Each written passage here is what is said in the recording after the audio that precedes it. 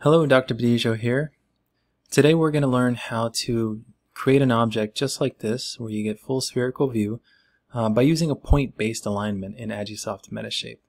So I'm going to assume that everybody's already taken their top and bottom pictures in turntable photogrammetry of some sort of object. And what I'm going to show is the workflow. There'll be 10 steps that we work through here in order to process all of the imagery, align the two chunks, merge the chunks, and then rerun the model to get the full view, just like this one here. And we're actually going to use the photos that I took for this model. So let's go ahead and open up Agisoft Metashape. I've already got it open here. Brand new project, that's fine. And we're going to go ahead and bring in our first set of photos. So go to Workflow, Add Photos. And looks like, let's see, here's the one for the demo. I'll pop in our bottom photos first. And we're going to create another chunk right away, add chunk, and do the same thing where we open and add our photos. This time make sure it's the other set of photos. So you should have the photos that were taken in both sessions here. And so I'm using again the marker palettes, which you can get from my website. If you're interested in downloading those, they're very useful.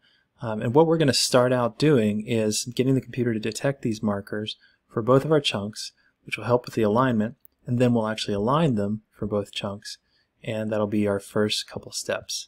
So we'll do that in a batch process. We'll hit Workflow, Batch Process, Add, go in here and hit Detect Markers, right? And we'll do it to all of our chunks, hit OK on the defaults, and then we're going to go to Align Photos. We're OK with these parameters.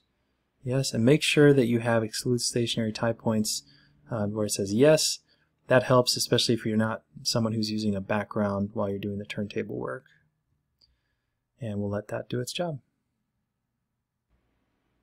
Alright, looks like our batch process finished here, and this just saves us time and saves us a little bit of clicking, running it all together so that both chunks are completely processed. I'm going to hit Close.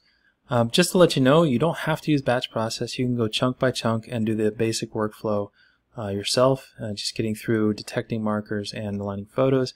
But don't forget that Detect Markers is here under Tools, Markers, Detect Markers. Alright, so the next step here is actually to pull the region tight in on the object. Right? I'm going to go ahead and turn off my markers that were detected, just so that they're not visually there anymore. And I'm going to start by pulling the region in. So I'm going to resize it.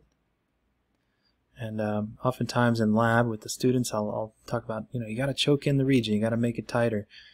There's reasons for this. It's to save you some time, especially with some data sets where there's a lot of extraneous data in the photos. But also for this specifically, you really have to tighten, pull the region in tight so that you're not actually seeing the turntable or the little pedestal that you might be using for the object itself. So go ahead and pull it in all the way. And if you need to, you might actually have to rotate the region a little bit. In this case, I want to rock it forward just a tad. And then hit the selection tool again so that I can freely spin it around and see if I need to do any other adjustments. Looks like I need to rotate it a little bit this way. And all your region tools are right here under this little button. And then I'm going to lift it up just a bit so we're hovering right over the turntable. I essentially don't want my turntable to be a part of this model at all. Right? So it should be just above the turntable there. I'm good with chunk 2. I'm going to double click on chunk 1 and activate it so I can do the same thing here. So again, pull your region in as tight as possible. And on this chunk, I'm going to make sure to cut out this pedestal. So you can see I used a little piece of foam to kind of get this thing to balance on its own and stay steady as I was turning it on the turntable. But I want that foam to be completely cut out with where the boundaries of the region is. So for instance here, pull it into there, pull that into about there. I'm going to zoom in a little and see if I'm completely cutting out my foam. Pretty much. I believe I'm good to go. Right? And then I want to spin it one more time. Hit the selection tool just so I can spin it freely. Yeah, I think there might be some foam in there, so I'm probably going to lift it up a bit more. Right. and that should do just fine. Okay, so we got our regions tucked in real tight just to the object, and now as for our next step, we're going to do a batch process to get the meshes generated for both of these. And what we're going to do is actually run a low mesh, right? So you have to remove the other steps that you had here, and then we're going to hit add, and we're going to run a mesh from the depth maps on low, right? So source data, depth maps, low, low, and we'll go ahead and hit OK. And the reason why we're doing this, and we're actually running this mesh on low, is because all we want is the basic geometry of the object itself. We also want to save time. So it's going to take a lot more time to actually run a medium or a high mesh, and we really don't need to do that because we're going to end up running a final mesh in the very end. So once the batch process is finished with your two chunks here, you're going to have two meshes that will run on low. And let's go ahead and close this and take a look at them. Click on our visualization tool up here to see just the mesh, and as you can see, you've got a part of the alebrije there, and then on the other side you have the other part here, and it does look very polygonal, right? You can actually see the triangles, and on both of them, and this is typical for turntable work, you have this like little center spool, something just kind of comes down in the center on both of these, a little bit of extraneous geometry, and we'll get rid of that by using our connected component size tool, which is under model, gradual selection, connected component size, run this up to 99. It selects everything except for the main object, hit delete, and we'll do the same for chunk 2. And this is very useful when you have kind of tons of particles just floating out in the 3D space. We'll do the same thing here for this chunk, hit delete, and it should have gotten rid of the little thing that was floating there, which it did. So our chunks are ready with these meshes that are run on low, and we're going to use those meshes to actually create the masks for each one of these photos. So let's actually go over here to the side pane and take a look at the photos. We'll click on the Show Masks button. You should see no mask, and you'll right click any of these. You're going to go to Masks, you'll go to Import Masks, make sure your method is from model, using the model itself, the mesh, operation replacement, and if you click on entire workspace, it'll do it for every single camera here for both chunks. So we'll hit OK, and what you'll see once you get started is you'll actually see this no mask turn into the masked, you'll actually see the masks themselves generate, and there we go. You can actually see the little alebrije there being masked, or the space around it being masked, right? So this should have happened to both chunks. You may want to double check, and there you have it. On this chunk as well, we have our masks prepared, which means we can move on to our next step, aligning our chunks using a point-based alignment. So if we go to Workflow, hit Align Chunks, make sure it says Method Point-Based. Don't worry about having check mark here under Fixed Scale. I would actually leave it unchecked in this case, and then we'll have Accuracy High, make sure it's on High. Key Point Limit, have it on 10,000, and that's just fine. But basically what we're doing here with a point-based alignment is we're going to be using our photos to do the alignment for the two different chunks. So originally we were using an alignment on just the photos within a chunk, right? And you did that twice for chunk 1 and chunk 2. But here we're actually going to have the computer try to use the photos from the two different chunks to align the two chunks together. Right? So that's what's occurring. So what we need to do is apply the masks that we just generate, which are pretty awesome masks, to the key points, right? So it's only trying to identify features on the object itself, not on the turntable, not on anything else.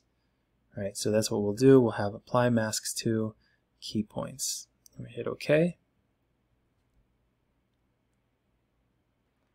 Okay, so the alignment has now finished, but we don't know if it worked or not until we actually try to visualize the two chunks together, and that's with this button here, which is Show Align Chunks. So I'm going to click that, and voila, as you can see, the two chunks have aligned to one another, and there will be places where things don't quite align just right, but those are actually places in the geometry where the data, where the actual photos or the angles weren't quite right for that side. So for instance, if I unclick it here, this would have been the chunk where the camera would have probably gotten this angle down in this way, and so this mesh will not actually be quite true to the actual geometry of the alebrije, but on the other side it's going to be a bit tighter, so you can see that those two things have this extraneous geometry.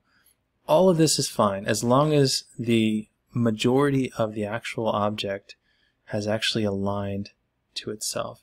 And if you look at the cameras and visualize them, you'll see that you have full coverage of the object.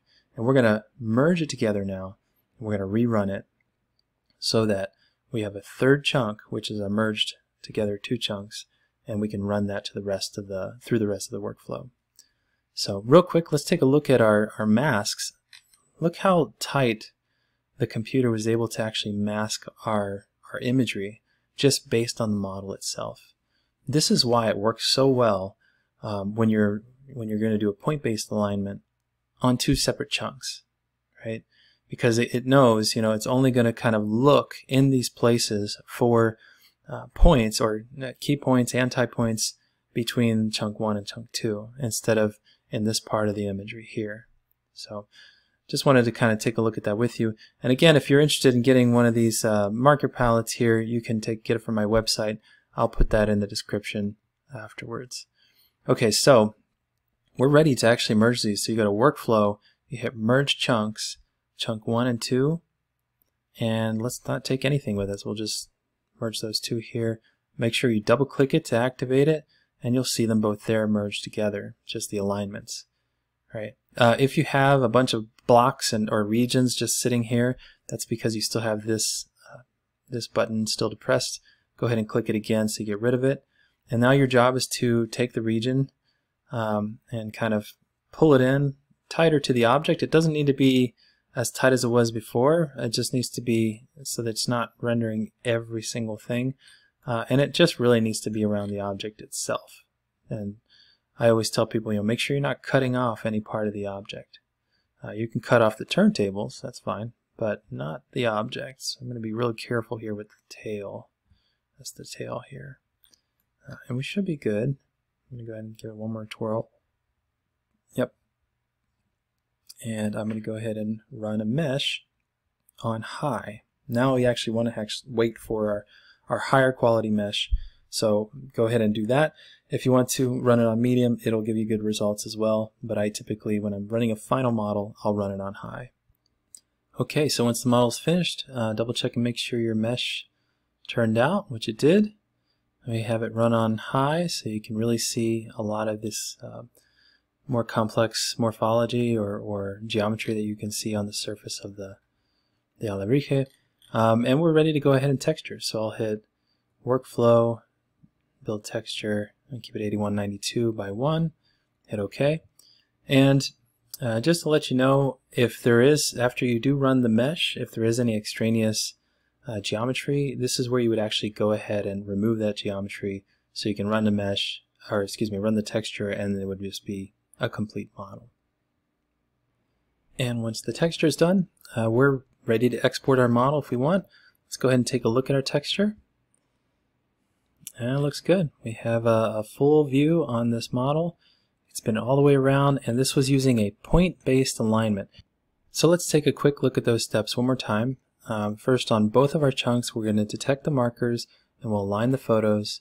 Then we're going to make sure we reduce the region and tight on the object, right, so that we don't see the turntable and we don't see the pedestal.